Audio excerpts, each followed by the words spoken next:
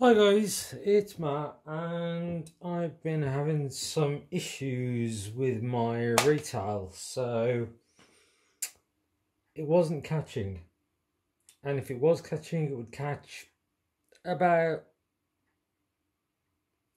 4 or 5 times out of 10. So I got myself a metal catch plate and spring, because I think the problem is with the catch system. It's got a 9 kilo worker kit in there, and it does make it the Desert Eagle of Nerf, basically. It's incredibly powerful for what it is, basically. For a 9 kilo, it's insane. I do have another Retaliator that has a full kit that's going to go into it, but I thought,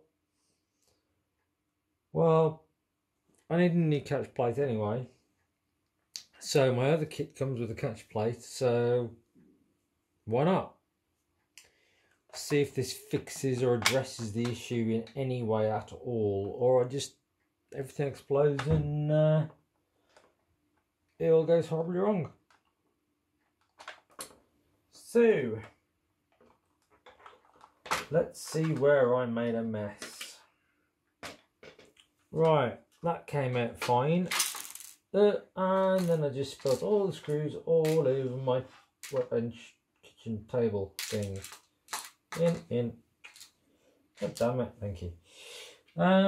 So yeah, the original retail kit does come with a pair of crash pads that go in front of here, and they are designed to absorb any shock from the spring.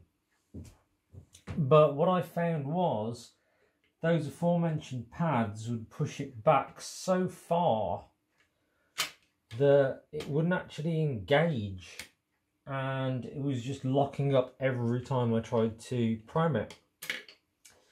So if we take out the 9K mainspring,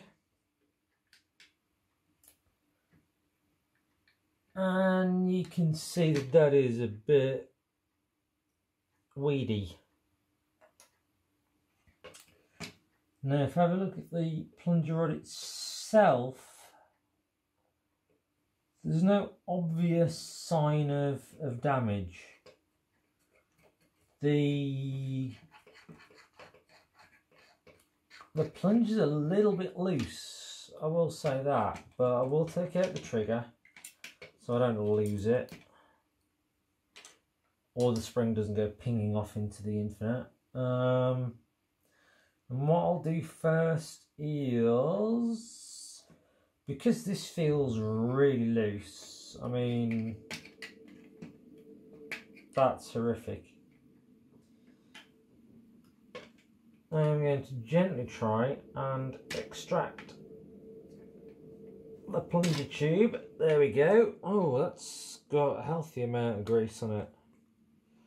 So there's so much dead space, but I did put the dead space reducer in there, so hopefully that will help. But with a gentle sort of tilting and rocking motion, if you're careful enough and gentle enough as I screw this up on camera, you can, or not, pop out the plunger rod. But no, there's just a ton of silicone grease behind it, so screw that. It's well lubricated. It just doesn't. It doesn't feel like there's any airflow going through, or there's very minimal airflow going through. So what I'm going to do is I am going to pause for a moment, grab my Teflon tape out of my box of magic stuff and see if I can't get this plunger head out without breaking anything. And then put a couple of rolls of Teflon tape underneath. I mean, I'm nearly there. You just have to be really careful not to split the O-ring or damage the O-ring anyway. I've got some spare O-rings, but I don't know if I've got any that'll fit a Retaliator. Which is ironic, seeing as they're probably one of the most... Oh, there we go. See? Problem. Just a little one. So, then we grab some E-tape. Or some Teflon. Okay, so I found my tape. It was in my Springer mod box. So I reckon about 2 to 2.5 wraps of this should suffice. That's if I can get the thing straight.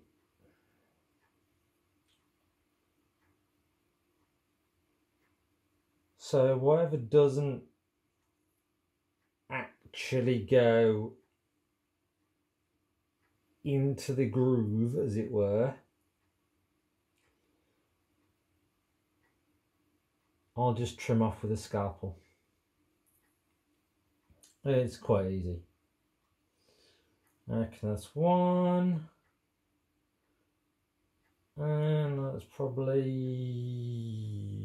2 and a bit. And now I can't find my scalpel. Joy. Okay, yank it.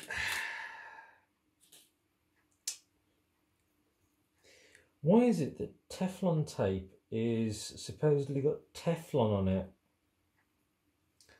Yeah, well, due to its name. Yeah, it seems to stick to bloody everything except what you're trying to apply it to. So, 2.5 wraps. Let's just hope this works, because I'm damned if I'm doing it again. I'm just using a little bit. Alright, not a little bit, quite a lot of silicone grease.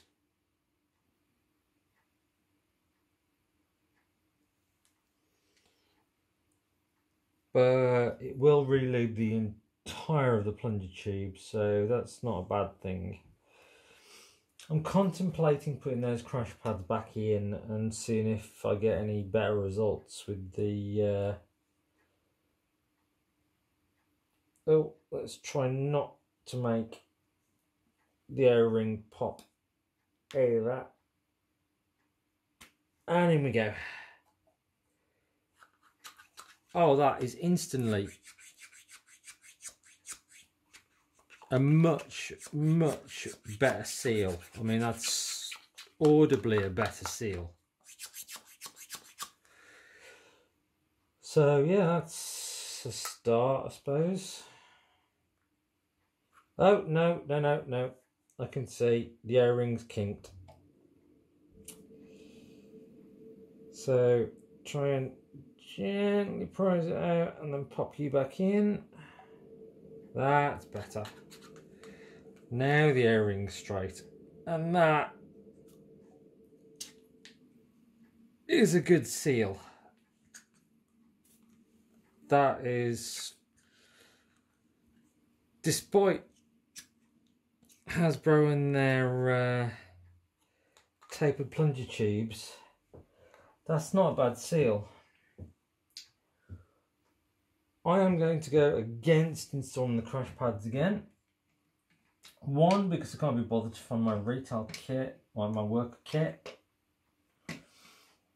I know it's in my office somewhere, it's just I can't be bothered to find it.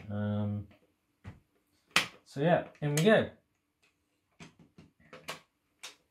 So plunger is in place, seems. And then we have our plastic one, which I never really thought about it, but I never really looked that hard. It feels so weak and flimsy, and the catch spring's wobbly and it's loose, whereas this has got a real stiff catch spring. And if I don't grease up the edges of the metal, that should serve as an excellent catch. So if we slide the catch spring over, and then, yeah, same issue as every retail. The catch spring does not like staying, so give it a nudge. That to me looks fine. I don't know if anybody else can see any issues, but I certainly can't. So drop in the trigger, and that should interface nicely with the catch, which I will say is incredibly tight. I'm not kidding, that is one hefty little spring. So let's just make sure it doesn't go pinging across my living room, well, my kitchen. So, oh, who knows, it could end up in my kitchen. And my living room, rather than my kitchen. Just put a tiny little dab of silicone grease on there, just so the trigger sear and the catch plate are happy. Whoop, nearly lost a finger. The silicone grease. Okay, so as you can tell, it's already been modded. There's hardly anything left in there that's worth worrying about, because it will deprime. I'm going to have to change the bolt sled on my new one, because I've got a Jace 3D pump kit for it, and I've already ordered the new parts, so it's a bit late now. But that should do the job. Now, all looks right.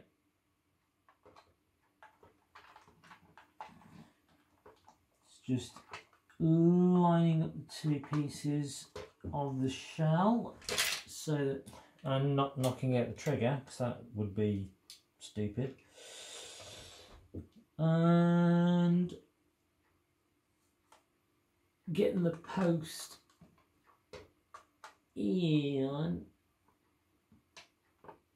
to the bolt sled. So that should, in effect, close up. But like I said, in effect, there we go. Okay. And that's why we don't pre-compress the spring first.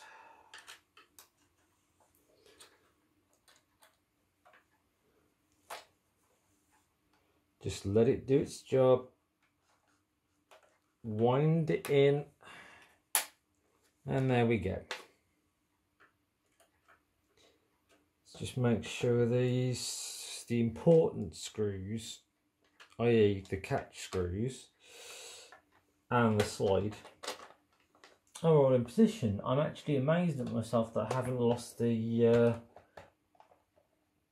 attachment tooth yet, because that tends to be one of the first things that just goes pinging out at me. Okie dokie. No, I don't seem to have a screw in that port. I'm sure I've got a spare or two. How's that? Still going? There we are. Now I do remember the super long one dropping in the front.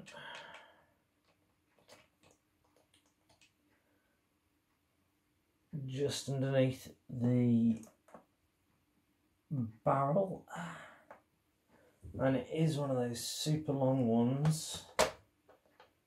And there we go, that's locked in nice and tight. These two I didn't have to take out, so they should just be straight back in.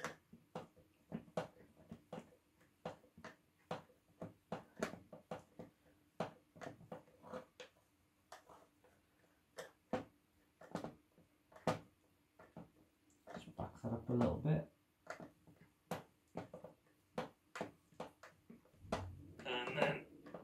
Give it some pressure.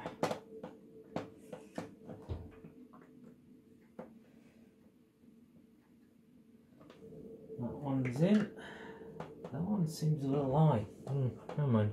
It does seem very high, to be honest. Only a little bit. Wait. A paper thin width high.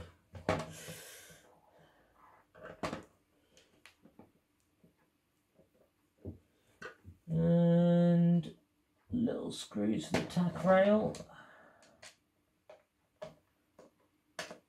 And go.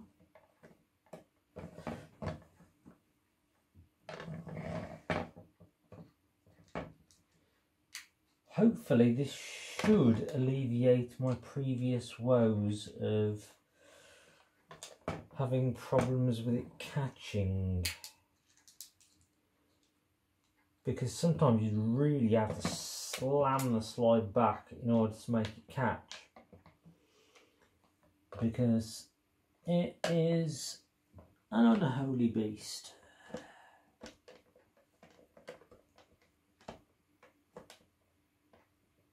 I don't really think it's designed to take 9k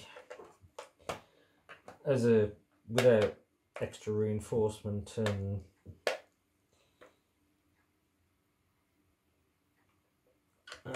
it's okay, yeah. Okay. Is that catching on anything? No, that is flush. That's okay. Good, good. Let's just check. That's in. That's in, that's in. I'm missing 2 screws. Somebody always has to say I have a screw loose, and yep. They'd be right.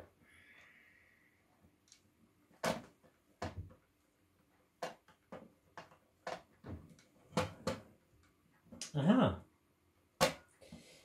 One thing I completely forgot about. The totally pointless single dart holder. So, yep.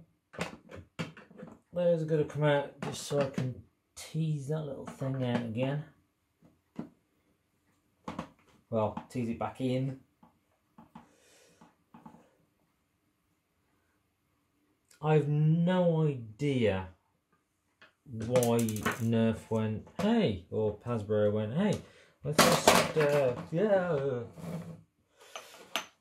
just put enough room for a single dart in there that you aren't going to be able to get access to ever.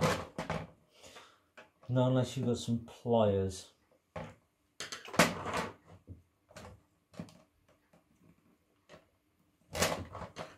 Looks like I'm going to undo a couple more screws to get this bottom end open. Because it doesn't want to be opened. Seems to be sticking around here, which is strange. Try a little flathead.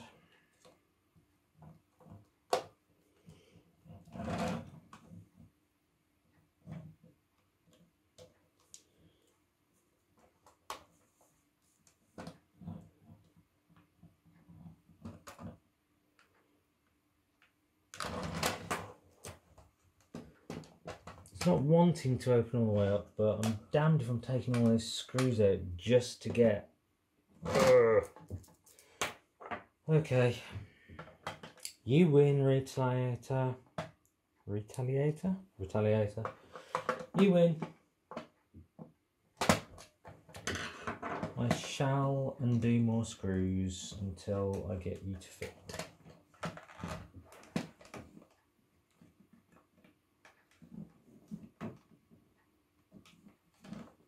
I don't know why it's binding at the back. There's no screws in there.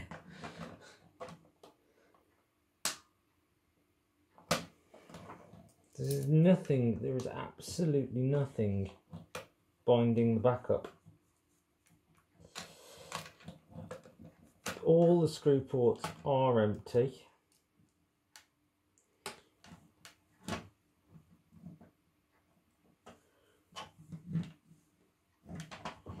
Don't tell me I'm going to have to undo the whole thing again just to get that silly little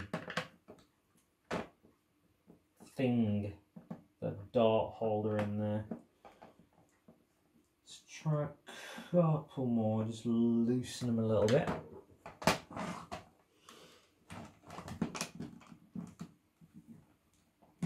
Come on, why is it binding at the back? There's nothing at the back to hold it closed.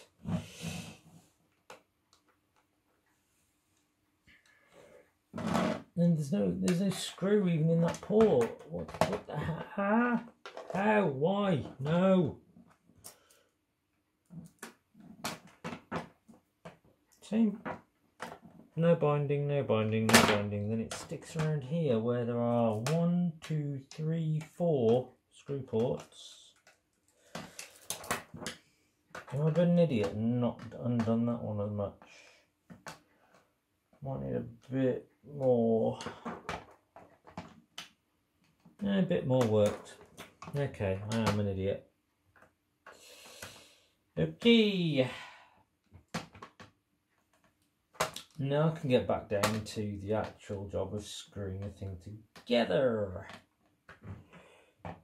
Yay, joy. This is running a stock bolt sled, so yeah, we'll see how that works out. But I do have a new bolt sled and a new kit with a new catch plate and expanded plunger tube. And this is all because I bought a Jace 3D pump kit for a Retaliator, and it was a good price, so I jumped on it and went, yeah, I'll have that.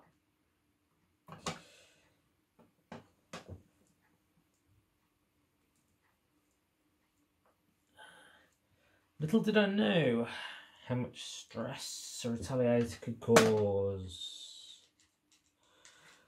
That was short. No, you're not. You're in medium. As I assume the one in the grip is also the other part of the grip. Sorry if you're not catching all of this on camera, because it's absolutely scintillating.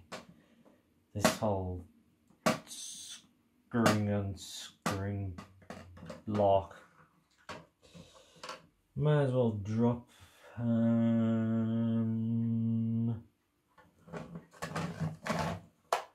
screw port. Yeah, still in there, that's good.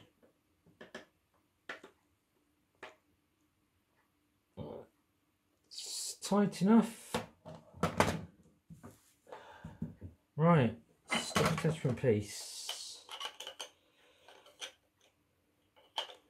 Oh, I love the way I can never remember which way these things go on. Okay. So in about 20-30 seconds you'll work out whether this thing actually helped. I do like a lot of Workers stuff.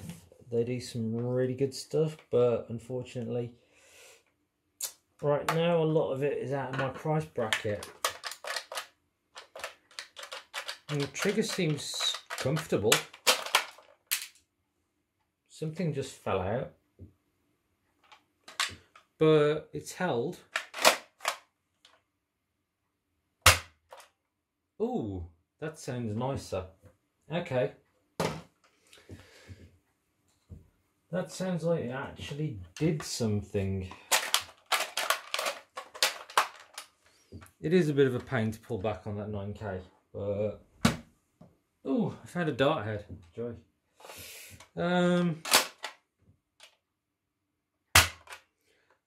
Yeah, the trigger pull is slightly stiffer, but that's down to the heavier catch spring, I assume. Well, yeah, it is. So, old catch, tape, and let's see if we get any improvement out of this, because this was hitting like a freight train before. That's when it would catch.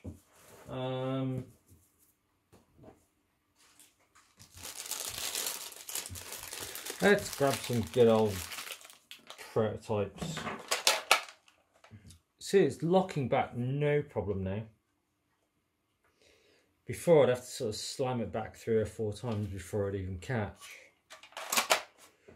That's locked, and you can't see this, but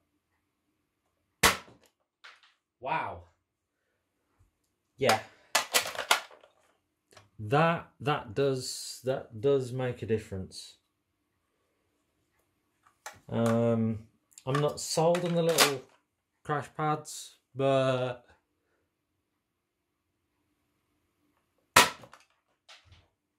that's got some poke to it now, and it'll quite happily stay open, and I can breech load if I need to. See, normally if I did that, if I just slapped the slide forward, it would sometimes discharge itself, and that would be bad. But I'll just shoot at my fridge, seeing as it's there, like literally 4 feet in front of me. Boom. Yeah.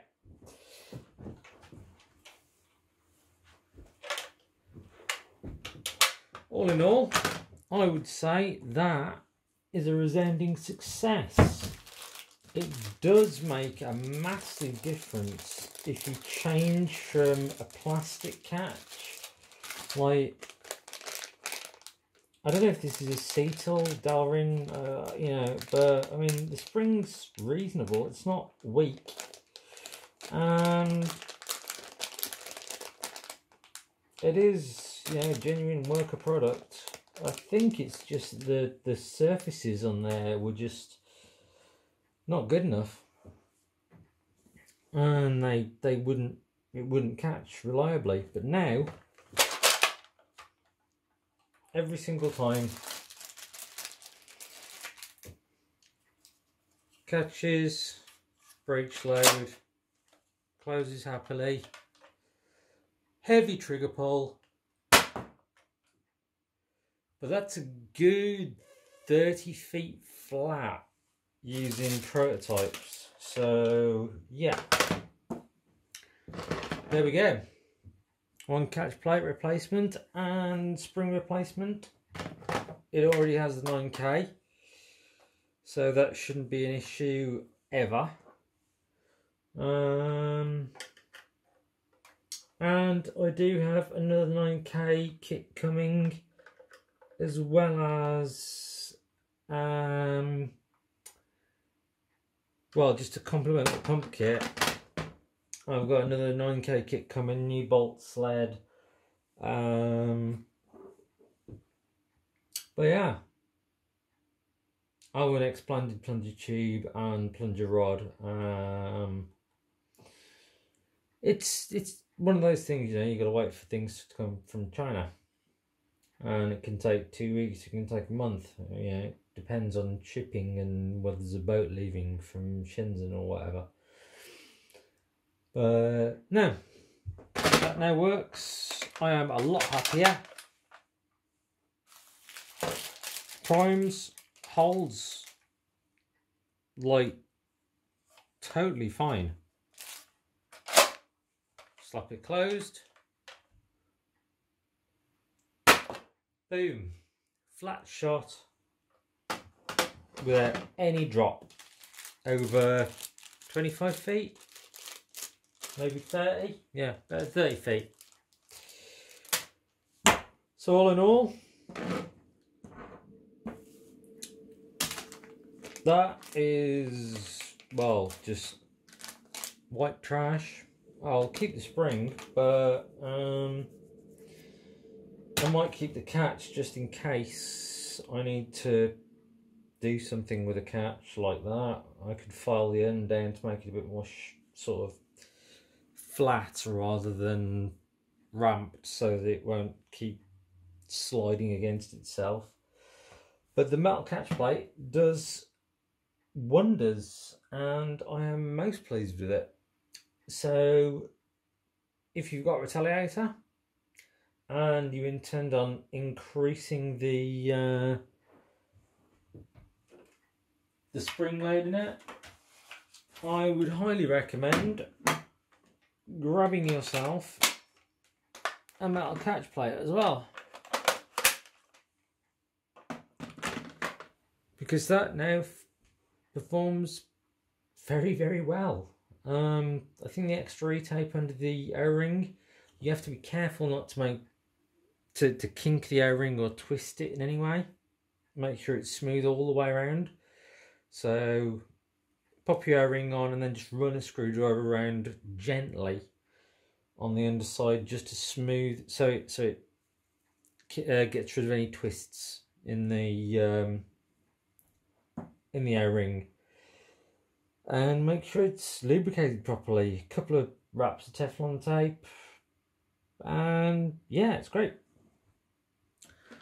Still don't like this big barrel thing, and this stock is pointless, so it will probably just stay in pistol form and be a sidearm. But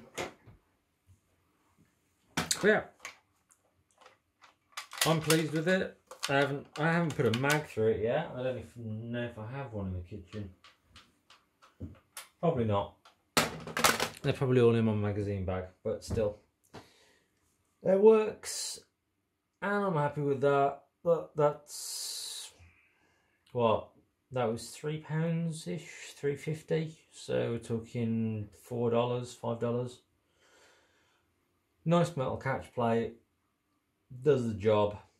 Good spring on it, holds, and improving the air seal was definitely a bonus. I reckon that's hitting probably around 130, 140 maybe. I don't know. We'll see. Otherwise, I've been Matt, and yeah. If you like the channel, hit like, hit subscribe, hit the bell for notifications. They're all at the bottom of your screen down here somewhere-ish. I don't know. But if you enjoyed it and you learnt something and you want to, you have problems with your Retaliator and you don't have a metal catch, you've got one of these crummy plastic ones, then yeah, that might solve your problem, and those crash pads don't need to be in there. Joy. So that was less of me fettling around trying to find the box. So take away from that what you will. I hope to see you soon. I hope you like it. I hope you subscribe. I hope you at least try and get other people to subscribe, because I'm having a bit of a personal crisis. So Thank you for watching, and hopefully you'll see me soon. Take care, guys. Bye now.